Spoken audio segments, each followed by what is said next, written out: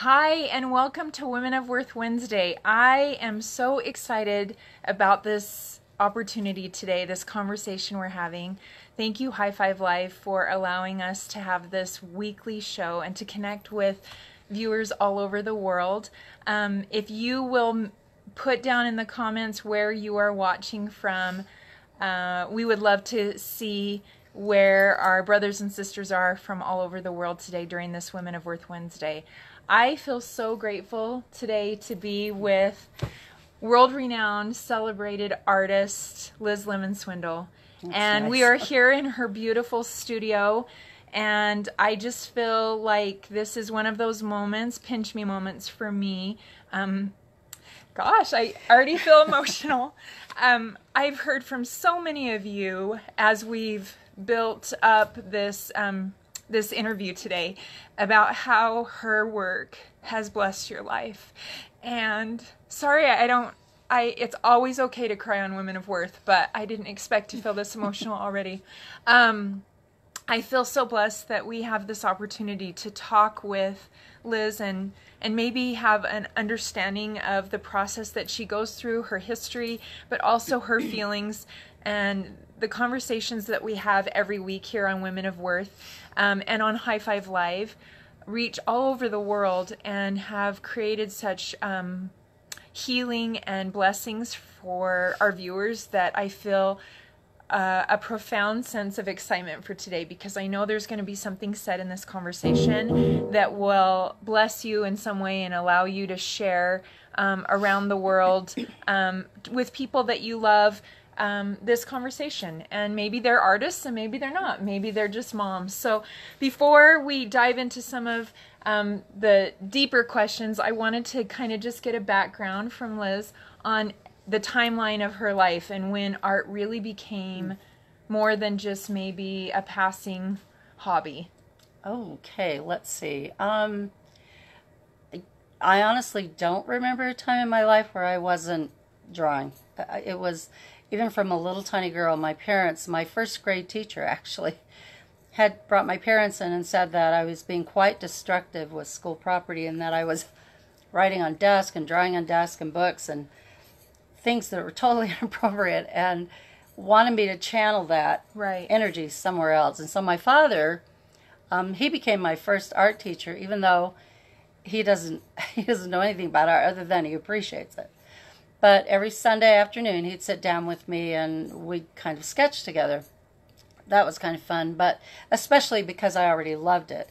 And then he would find other artists in the community that I started taking formal lessons, and then that tutelage just continued through my life. So I love that, just that glimpse into what a parent can do to nurture a talent. Instead of getting frustrated when a child may be acting out, how can we support our kids in kind of their mission on earth and what they're coming to earth to do? And your dad seemed to protect that. Well, he could have gone a different way than what he did. Right. He could have gone with more of the discipline type of reaction to it of, no, you can't do this, don't do that. Rather than that, he did provide a lot of opportunities where I was exposed to the arts, because I grew up in Perry, Utah, and really it's a little tiny kind of bedroom community. And so it wasn't, the opportunities weren't there. Right. You know, you would have to go to Salt Lake, and even then, at that time, the arts were really just sort of taking root.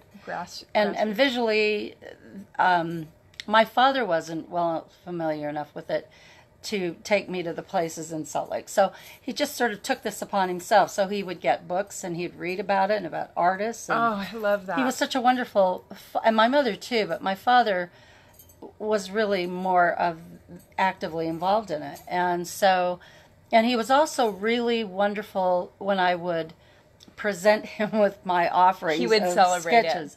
He would just make such a huge deal out of how great they were and how wonderful, and then he'd put it on the refrigerator, and that was sort of like a gallery for us. So I love that. I love that. Wonderful. So all those kids' drawings that we put on the refrigerator, we're encouraging our kids to know that we believe in their path. So from there, did you do some formal training? Were you taking it in school? Yes, I went to Weber State and Utah State, and I was there I had to fit classes in because I was raising kids. Yeah. So you were already married, and how many kids did you have? So I had all of my children before I was 30.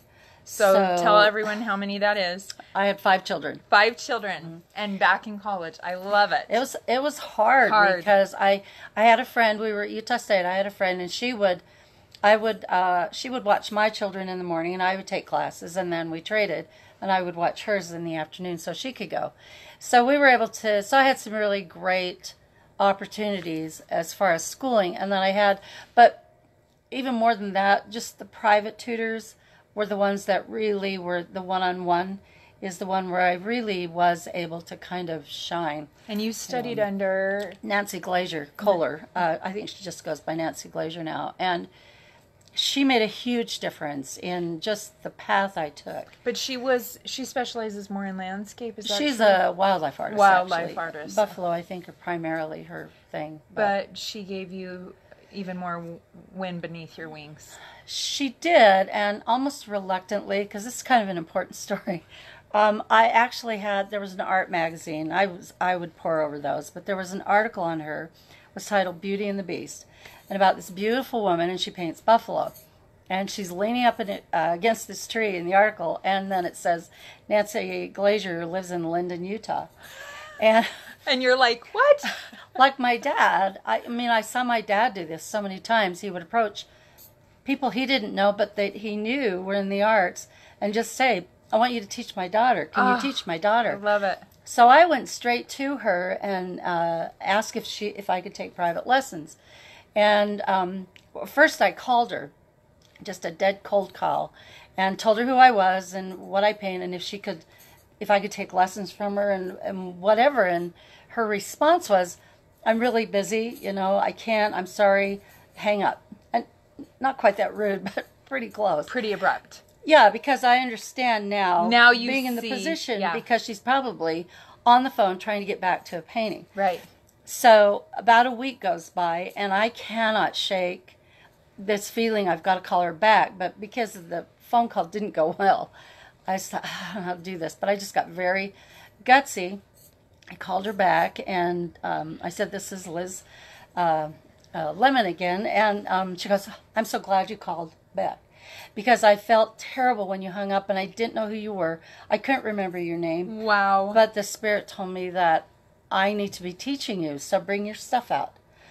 So at that point, I'd been to Utah State. I had my portfolio, pretty sizable one, and I thought, okay, I'm going to go out there. She's going to say, this is great. Here's all you need to do. Tweak a few things.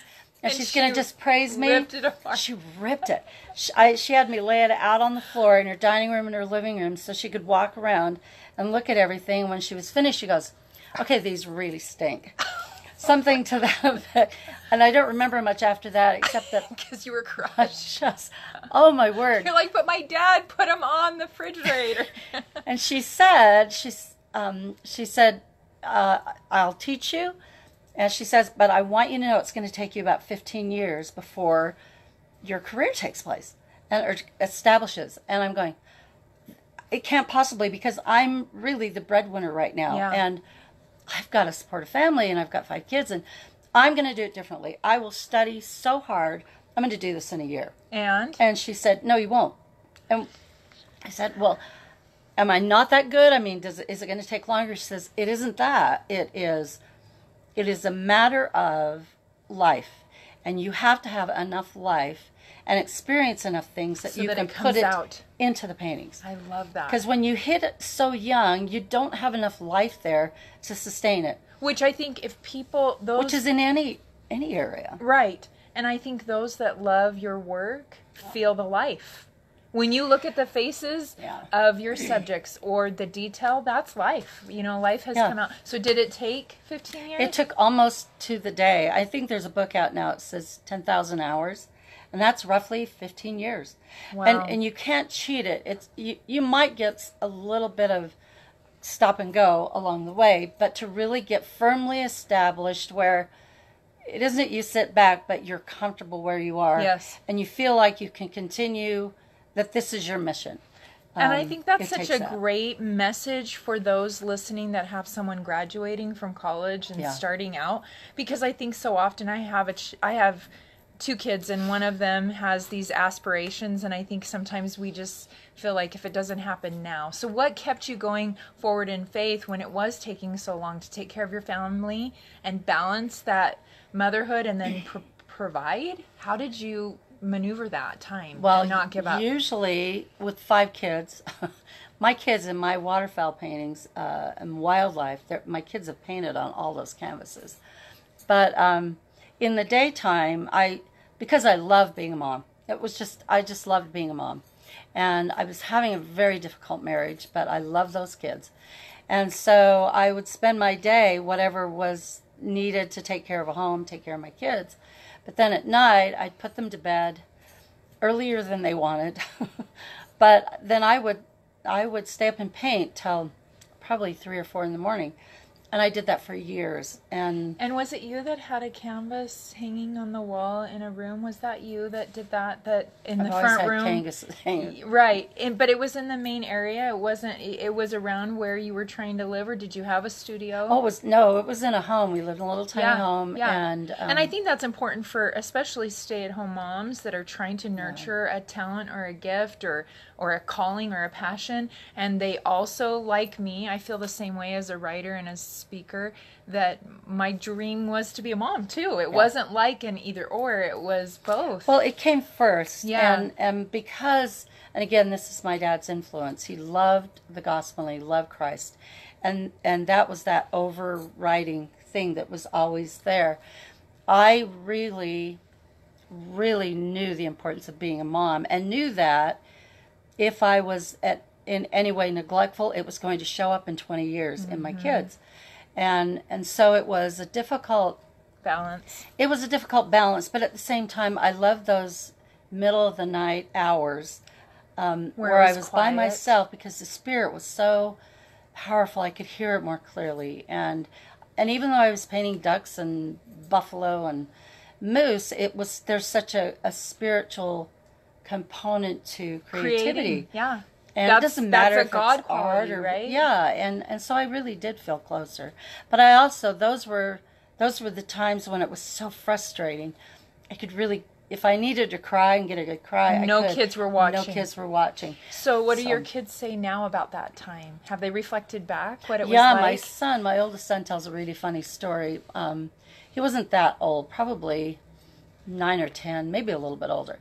But he went to a neighbor's house, and he was looking, because I painted in the basement, and he was wandering around their basement, and the mom comes in and says, "What are you doing, Steve?" And she goes, "Well, I'm just looking for your easel."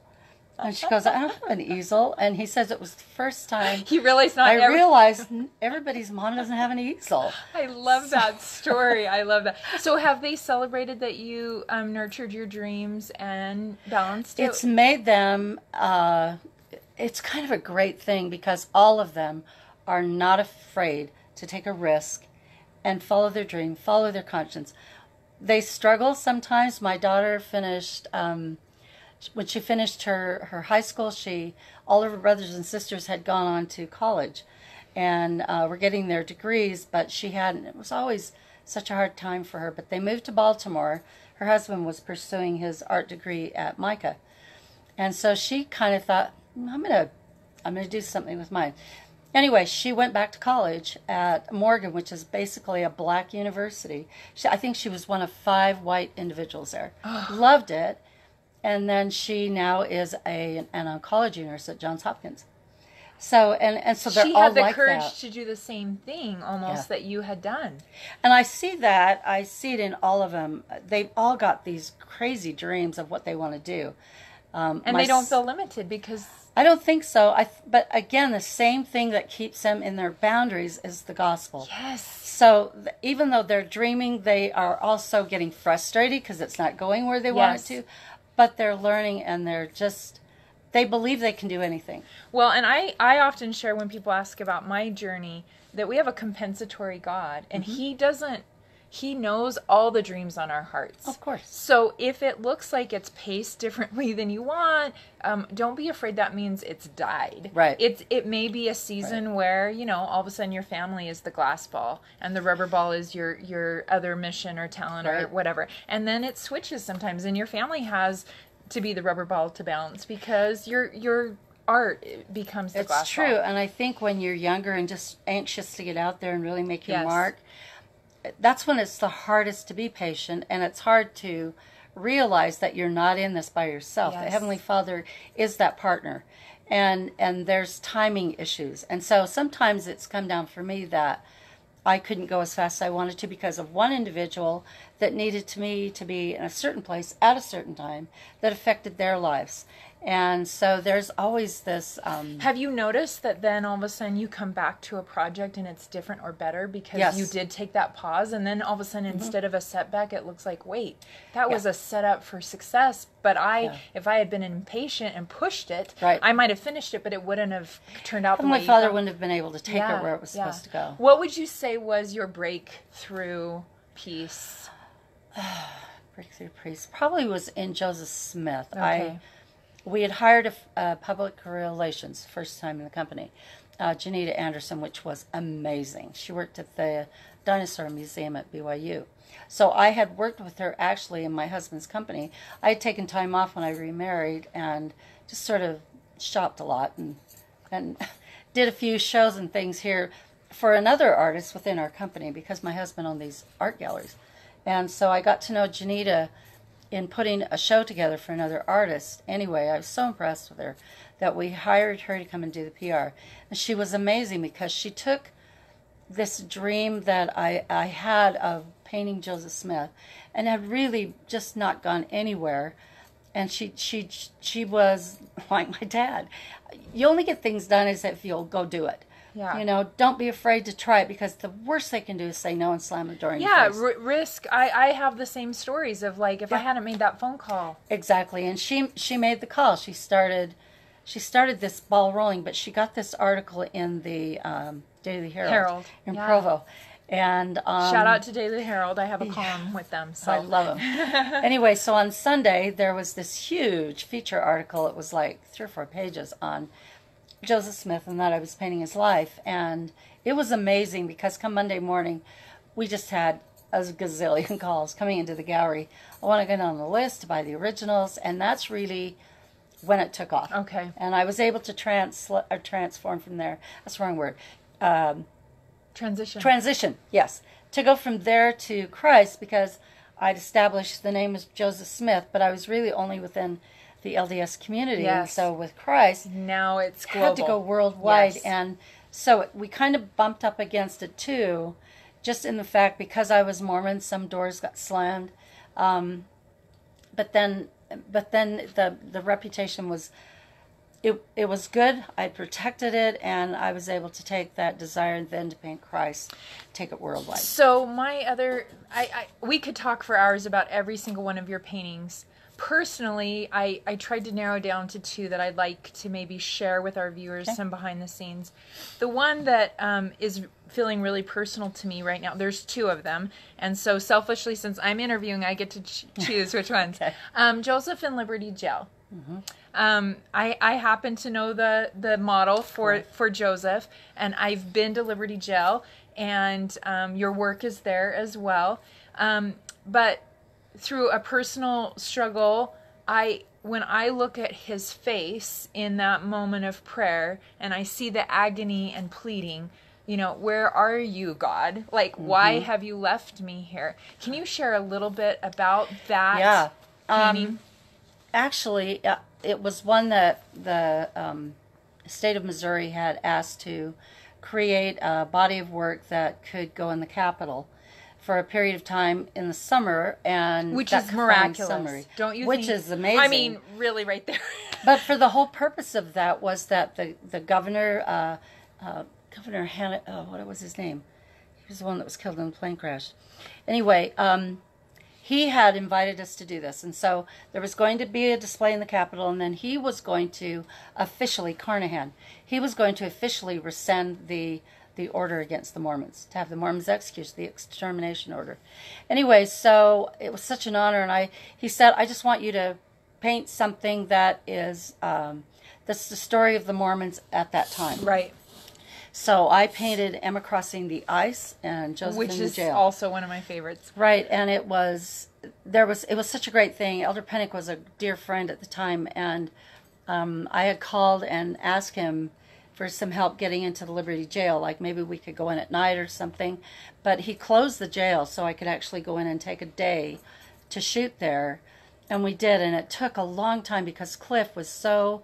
He is so in tune with the Spirit. Cliff is the model of Joseph. Right. And, in fact, I'll tell you a little story about that, too. But anyway, it took a fair amount of time, a couple of hours, for him to really get to the point where the inspiration... And that's the thing. If anything you learn in this business or anything else that Heavenly Father is trying to teach us is patience. Just wait on Him because He's not left you.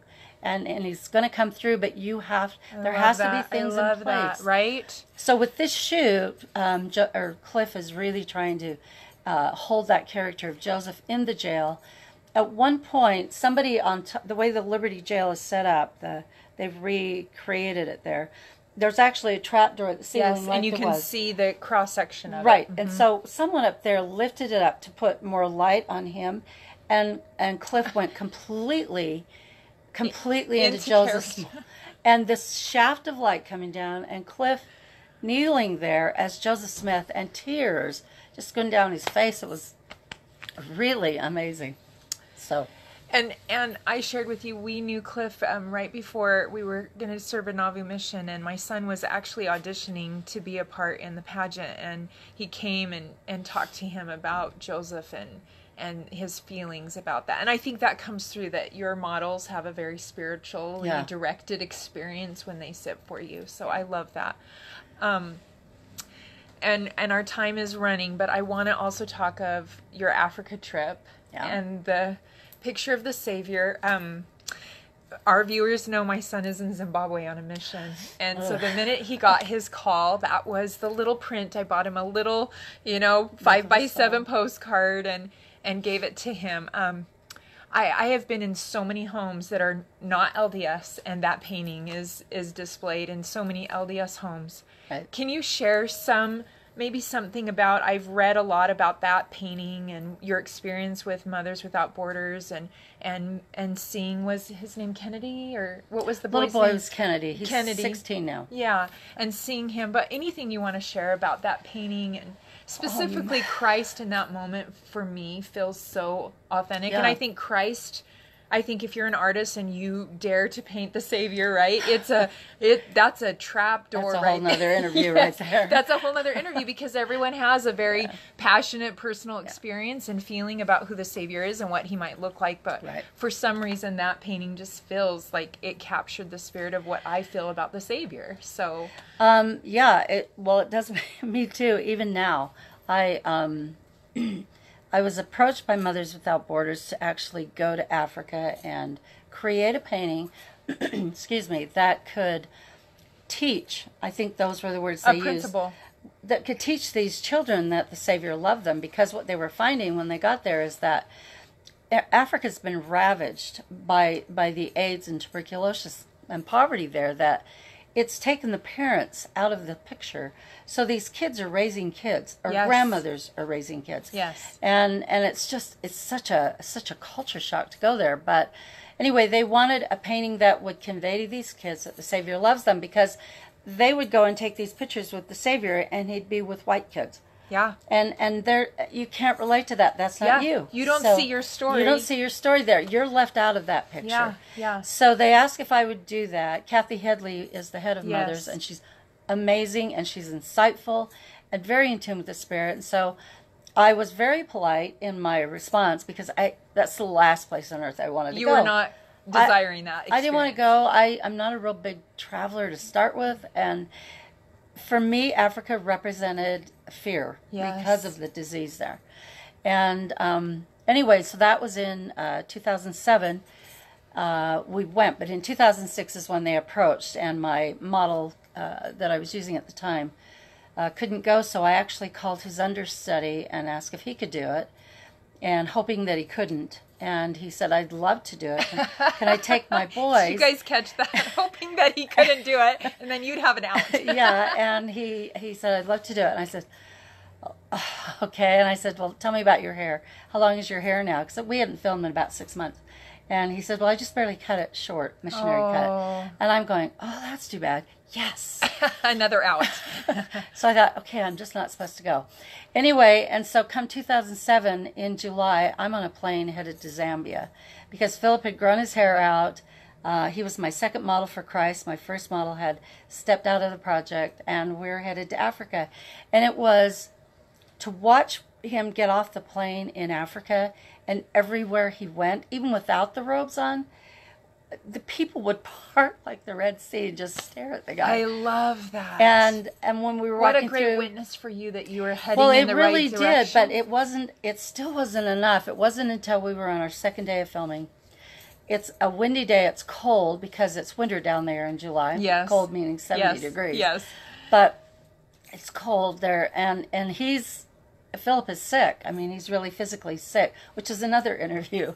But he's sick, and I'm thinking he hasn't been drinking enough water. Because when you travel, particularly you get internationally, so you have got to drink water. Right. And I thought he didn't know that. He'd not been abroad. He hadn't had his water. So I'm thinking, we've got to get this shot. We've got to get him out of here, get him back to the hostel, get him to bed. And anyway, so I'm feeling anxious anyway. It isn't going well.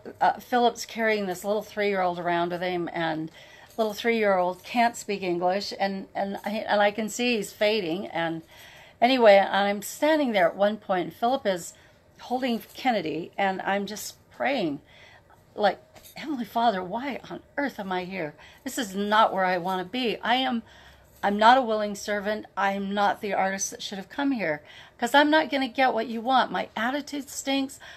I hate it here. It's just... The poverty is overwhelming. It is overwhelming. I couldn't get past that. And anyway, and at that moment, I said, Heavenly Father, what is it you want me to do? What am I supposed to capture here? At that moment, I look up. My photographer is doing this power wind on Philip, and Philip is kissing the back of the head of Kennedy, and Kennedy is staring right through me. And it's like as if you were talking to me. You're here for this. Because Africa cannot be healed until they accept Christ. Neither can the world be healed until they do. So, anyway, it was like this massive revelation just poured. So, I love that. I love your honesty. I love that. So often the most miraculous experiences of our lives we go into with resistance and fear. And I love that the Lord takes us right in those moments and gives us just a little bit of light to go forward, right? Yeah. And then when the heavens part, so to speak, whether it's in Liberty Jail or in Zambia, right? Yeah. Then in those moments, that's when I'm like, I will never be afraid again. I will always be on the Lord's errand. I will show up for him and be courageous. And then I find myself 2 weeks later, and he's taking me to the next place. It reminds me of us as parents when our kids, my son we were at Utah State at the time, and he and his friend decided they'd break a few windows. They thought that was just great. Yeah, because kids are kids. Yeah. And anyway, the neighbors came and say, he's broken the windows. And so I'm basically pulling him with me to take him back to the neighbor to apologize and make the commitment that he'll make this right. And the whole time he's crying, I don't want to go. I was just doing it because of this. Yes. It reminds me so much of us, because sometimes wrestle. Heavenly Father just has to pull us along until we get to a point where the door opens, the people you broke the window are there, and you're face to face with it, and you're going, I broke the window, and you're humble and you're ready, and Heavenly Father then He really does want to just pour it out. But He also knows if it's too soon, it won't go where it's supposed to be. And so can't He meters receive the gift it either. Right, and you're no good to Him unless it really is a refining fire to serve. And so this is, if anything else, if I got to the end of my life and none of these paintings did any good for anybody, they did for me. And it's a pretty major undertaking for the worth of my soul. So I'm hoping that it benefits other people. Which it has. But it has continually borne witness to me of the divinity of Jesus Christ, of a Heavenly Father, of our talents. And to be willing to be led and live a life led by God is, it takes courage and willingness. And Right. and I think that's why you would say at the end of your life, if it only blessed you, you could look back and go, I allowed God to lead me. Exactly. And there's not regret when we do that, right? No, not at all. What are you working on now? Well, I'm just finishing a second one for Africa, the one over here with the little girl. Oh, I don't know if anyone can see. Oh, yes, they can. They can see a little right there. Do you see that in the back? Wow. So I'll finish that in a couple of days, and then I'm working on one. I'm always intrigued with sort of the moments that maybe kind of get passed over in the history, and I've always wondered about that glimpse. This relationship between John the Baptist and Christ. They're related, they're cousins. Right. But we don't know if there's any interaction before now, because as you read, you're not sure if John the Baptist has ever met him. But he does say, why am I baptizing you? Why aren't you baptizing me? But I wanted that exact moment when he walked into the water. And he was kind of and astonished. They were there, and what was going to take place, and the Spirit completely overwhelming both of them. Well, not Christ, because it's already there, but John the Baptist. I wanted that total submission. It's so all of us when we get to that moment when we accept him and we know who he is. And once again, are we willing to step into the roles asked when we feel completely inadequate, which we do as parents, as mothers, as artists, as writers, as whatever it is, that missionaries, right? That that if the Lord is, I always say, willing to push us to our comfort zone and a step beyond, but we're not going to fall off the cliff. It feels that way, right? And I'm sure John the Baptist was could feel all of that, right? The awe and the overwhelm. Well, and he had to live close to the Spirit, obviously, the way that he was raised. So he knew of Christ. And just that moment, and the moment when we're going to meet Christ. What are we going to, what's going to be going through our minds when we realize the whole picture, or the whole picture is given to us of what's going on? Will we fall on our knees in total awe? Absolutely. Will we feel, I think the thing is will we feel as Kennedy is depicted, will we just feel that love and acceptance? I think that is going to be the overwhelming feeling we feel, and yet so often we're afraid we're going to be afraid, or that we're going to feel judgment, and I just know that the Savior leads with love, right? Well, and we live so much of our lives afraid. Or we hesitate to go into the dark, to find the light switch, and I think Heavenly Father loves working with those of us who feel totally unqualified and inadequate and not capable, because he's able to, because that's where humility's found. Right, because if you think you've got it figured out, he can't really tell you to turn left if you've decided you're already going If straight. you're running this on your own, forget about it. There's no place for him. Yeah. And so you're going to do that. very spiritless kinds of things. And it's evident by your body of work that you have been a willing instrument. And I thank you and honor you today for your courage and your mission and the blessing that it has been to, maybe you won't know until the next life. Maybe you'll see the enormity of the impact of your work. Where can people find you? And where's the best website or store, or where? They're all over the internet. Okay. I think my husband went on one day and he said there were 64. I think there is. If you Google Liz Lemon Swindle, you will find her. You'll find it, but probably the biggest representation is LDS.art or LDSart.com. Yes, LDSart.com. Right. And we look forward to more amazing works from you, and thank you for your generosity of time and spirit and honesty. And thank you, all of you that have joined us today. Please share this with anyone. I don't know if there's a conversation that I have felt more directed, that it is a message for all of God's children to have courage, to be directed, and to have patience. And if you do that, the end of your life, you will come to know that your life was of meaning. And just remember, you are never alone. Never alone. Ever. And the talents were given to you by him. And he's right there. He'll help have the you. Courage to make the phone call, Have the courage to make the phone call. Thank you. And we'll see you next week at the same time, Women of Worth Wednesday. Thank you so much. Thank you.